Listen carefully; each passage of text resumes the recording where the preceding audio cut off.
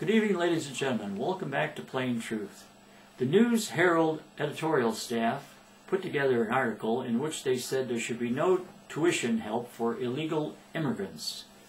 It says that the opponents say the measure rewards illegal behavior at taxpayers' expense while filling up seats at state colleges that could be filled with citizens that are struggling to find work in a tough economy. So here we have 10 states now are approving tuition breaks for illegals.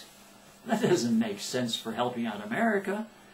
The financial implications of this are significant. For example, in the University of Maryland, the tuition is $8,000, $416 annually. But out-of-state students pay $24,831. I mean, why have a break for somebody who's illegal? In fact, it's giving an incentive to come to this country, be illegal, and have your kids go to college, and we'll pay for it, besides all the other benefits they're getting. Now, this